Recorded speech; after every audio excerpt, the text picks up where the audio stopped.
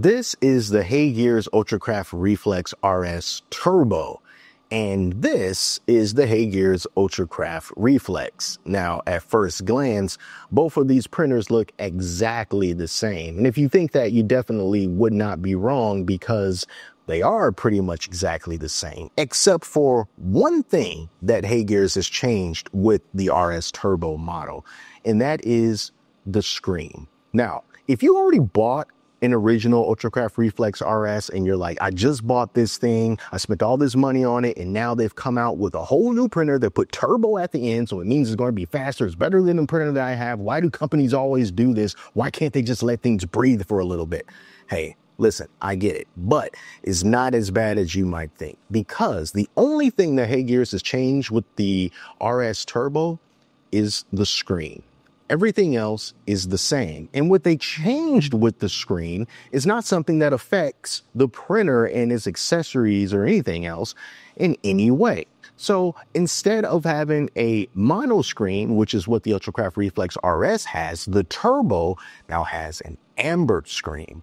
And I'm not an engineer, but I will put a photo up on the screen so that you can kind of see the difference in what HeyGears has done with the construction of the screen and the amberness that they added to it. Now, they say the advantage of having that amber screen is that, for one, and this is what's most important to me, is it speeds up the prints. It helps you to print faster. And then it also helps to promote greater light uniformity across the entire display. And you'll be able to get up to 1 million exposures with the amber screen as well. So that in and of itself is a good thing. Now, again, if you already have the UltraCraft Reflex RS and you're feeling kind of bummed out, it's okay, because you can just buy the screen that comes with the Turbo. And when you want to, or when it's time for you to change the screen in the RS, you can just buy the amber screen, install it in the RS, and like magic, you will also have an RS Turbo.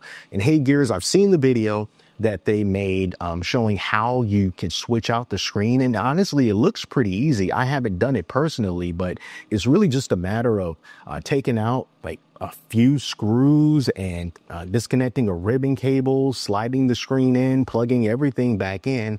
And then there's also this calibration tool as well that you can use with a feature that's built into the printer that'll help you calibrate the screen once you install a new one, and then you will be done. And that's pretty cool. So I like that even though they came out with a new printer, they did not close off an upgrade path for people who bought an original UltraCraft Reflex, whether it was several months ago or even recently. So that is a good thing. Speaking of which, let's talk about the price. Now, like a lot of these 3D printer launches, this is going to launch at a very special price. It's not going to be any more expensive than what the price on the original UltraCraft Reflex was when it wasn't on sale. So the original price is going to be $999, so it's a $1,000 printer. But if you get it during the special launch window, which is going to be between May 28th and June 19th, you'll be able to get it for $799. That is how much the RS Turbo is going to cost you. And because I am a privileged YouTuber, if you want to use either my affiliate link or my promo code, they're going to give you another $50 off. So call it $750 for the RS Turbo. And I have absolutely no qualms about recommending this printer to anybody, because I've used it for many months, not the RS Turbo, but the original RS.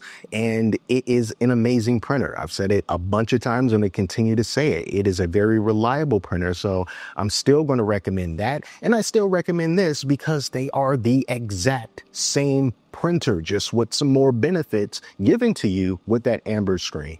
And then there's also some other promotional discounts if you want to get like a combo, or if you want to get this with some resin. I'll have it all listed. So if you want to do that, show some support, that's great. And I thank you for it.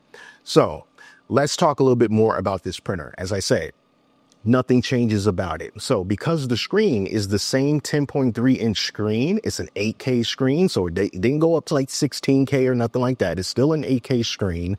The build plate is also exactly the same. They ain't change anything about it.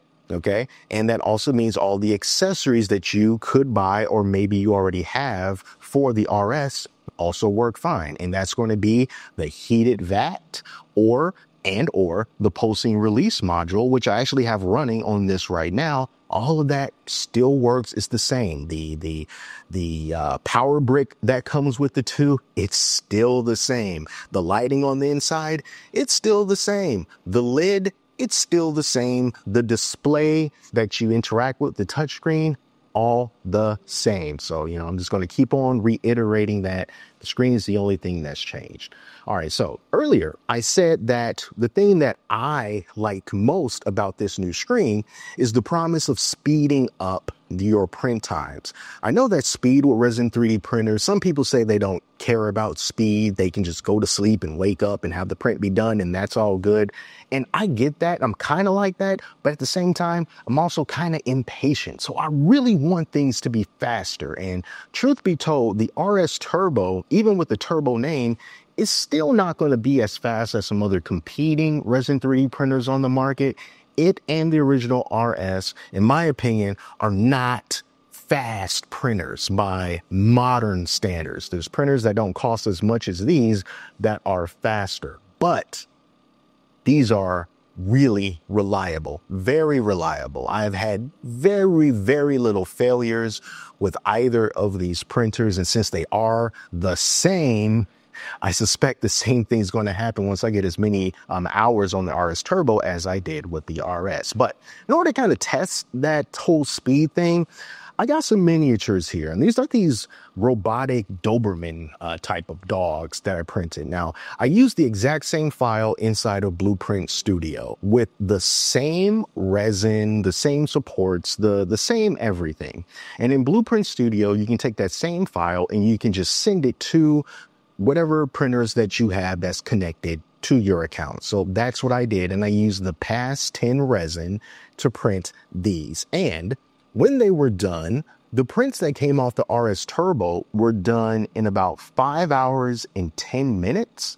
And the prints that were done on the original Ultracraft Reflex RS were done in 7 hours and 41 minutes. So that is a pretty decent amount of time that I was able to save using the RS Turbo model.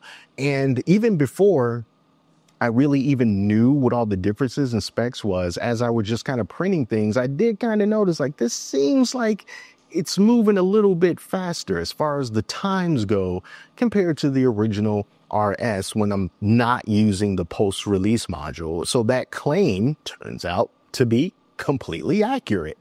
So I got two miniatures here. They're the exact same miniature, one printed on the RS Turbo and the other one printed on the original RS. And I'm going to put them on screen close up so that you can take a look at them. And what we're looking for are any really big differences in the quality between these two minis. And just by looking at them with my naked eye, I'm not seeing a big difference between them, like at all. They look pretty similar to me. So I can't give the edge to one over the other. I think that they both look good and I'm not disappointed with either of them.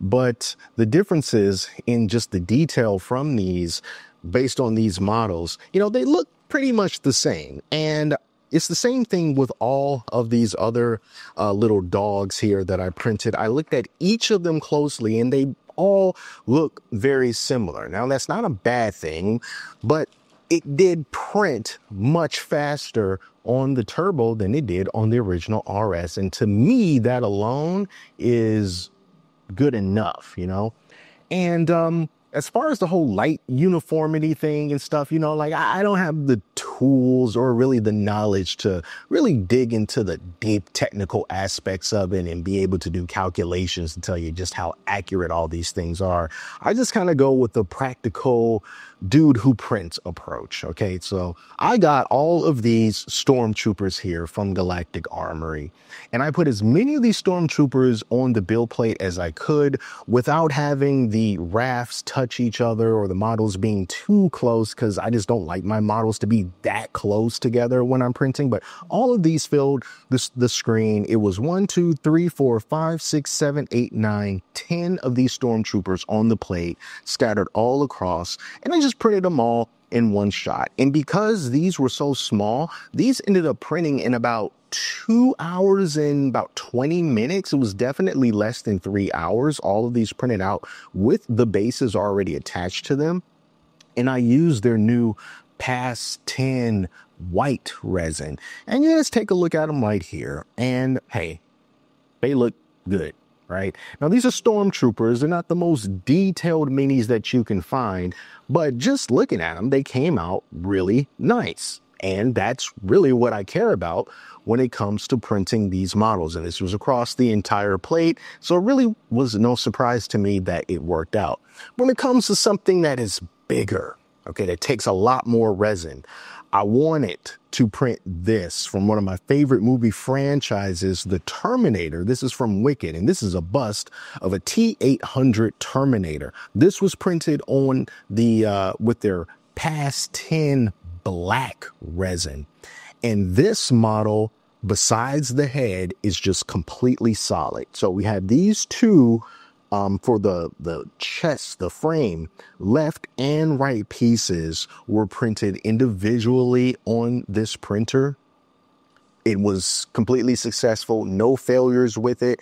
And man, I mean, just kind of looking at how this model is designed, you see how it has like all these different wires that's kind of coming off of them and everything. And it's kind of intricate, you know? And this, using the auto supports in Blueprint Studio, I was able to print this off in just a few prints. And I think that this also came out looking pretty good. Now, there's a tricky thing when you're dealing with the RS printers, or really any HeyGears printer, and you're using auto supports. So the one thing that hasn't changed about this auto supports in Blueprint is that they are still quite aggressive in how many it puts on your models, especially in little tiny places, you know. So for this guy that has like all of these openings in his frame, I can look around there, and if I have a flashlight and shine it in there, I'll still be able to see some supports sticking in, you know, all different kinds of directions. But for the most part, as you're looking at them, I think I did a fairly decent job of kind of cleaning them up. But that's just one thing that you have to be aware of, even with this new model. You're still going to be using the Blueprint Studio slicer, and it's still the same kind of slicer with all of its quirks. But they have improved the slicer for some quality of life features. For example, it now offers a multi-plate display. So if you're printing something like this that comes in multiple parts, you can continuously add new plates, and you'll have a view of everything that you want to print. You can work on them individually, and you can slice them all at the same time, or you can tell it to just slice an individual plate from that group, as opposed to having to make individual files for every plate that you want to work with. That is a really good quality of life feature. Another good thing that they added recently, but before the plates, is the ability to remove auto or pre-supports from files. Now, I personally have not had a problem with pre-supports with the RS printers, but I know people have. So what I tend to do is I take a model that's already been pre-supported, like this one was, and I use the support in Blueprint to remove those pre-supports, and it does a perfect job every time. And what I like about that is it maintains the orientation of the model. And I like to keep the orientation as the designer placed it, so that maybe I can get an optimal result that way. So I just remove the pre-supports, then apply the Blueprint Studio's auto supports, and just let the pieces drop wherever they may. And it's still worked out and is pretty good. And I haven't done anything to this particular model. You know, he is black, so things are just going to show up a little bit more prominently on him, like little dust and specks and stuff that's fallen on him over time since I printed him. You've probably seen this in some other videos that I've done. He's just hanging out in the back, waiting for this moment. But yeah, this would be a great model to just get some paint on, pretty easy, I think. Silver paint, red eyes, and he will look absolutely amazing. And what I got going on right here that I'm going to show you with some B-rolls, I'm printing a Kratos bust, something a little bit bigger for you to take a look at. And even before the whole thing is done, I still feel pretty confident that this model is going to be successful and is going to look pretty darn good. You know what else looks pretty darn good? Take a look at this model that I printed from the classic Bloodsport movie, Chun-Li. This is an amazing model done in the past 10 resin, and it just looks great. And this model here is a testament to how the benefits that you get from the post-release module. It's expensive, you know, don't get me wrong. It is an expensive accessory, but I cannot deny how much easier it is to remove supports from a model when you use the post-release module, and how much cleaner it can leave your models when you use it, because the supports don't grab onto the model. It doesn't stick as deeply into the model as it would without the post-releasing module, the posting release module rather. And this guy here just proves it. I mean, look at him all the way around, zero post-processing on him, and he is just clean. It is absolutely beautiful. It's one of my favorite models that I have printed, and he just looks great. And again, just comes all off of the RS, the RS and the RS Turbo. The base came from the RS, but we got our guy here coming off of the RS Turbo, and he just looks just fantastic. So I'm spending a lot of time talking about my experience with this printer because it's really the same thing as the RS. So if you really want to get to the nitty gritty of things and how the build plate is, it's exactly the same, or how the spout on the vat is nice and wide so it makes pouring the resin out easier. I mean, all that stuff still applies. So I encourage you to go check out my original Ultracraft Reflex review video, as well as an update that I did like 3 or 4 months after I started using the RS, so that you can kind of get an up-to-date sense of what I think about this entire system as a whole. But, you know, this is really just for this incremental upgrade for the screen and what my experience has been with it. I'm still seeing some nicely detailed models, whether they're miniatures or larger pieces, except I'm getting faster print times this time around. But everything else is the same. It sounds the same. It moves the same because it is the same. And you can just upgrade that screen and you can have the latest and greatest. And this is just for the RS, but there's also, for the original Ultracraft Reflex, there's a turbo version for that too. It has to be, because I've seen it in Blueprint Studio. So, yeah, that's a good upgrade path for anyone that just wants to expand the longevity of their printer. They get a little bit more performance simply by replacing something that you're going to have to replace anyway. So if you're going to have to upgrade something, this is definitely what to do, and this is the way to do it. So that's going to do it for this video. And remember, if you want to buy this printer or any of the accessories and you want to show some support for the channel, you can just check out that affiliate link in the description or the promo code. And when you buy it, I'll just get a kickback from it. And I have no regrets because this is a good product and I'm happy to stand behind it. So that's it for now. If you got any questions, be sure to leave them down in the comments. I'll do my best to answer them. And if you want to see more videos like this, be sure to subscribe to the channel because I always have more coming. So until then, take care of yourselves and I'll speak to you soon.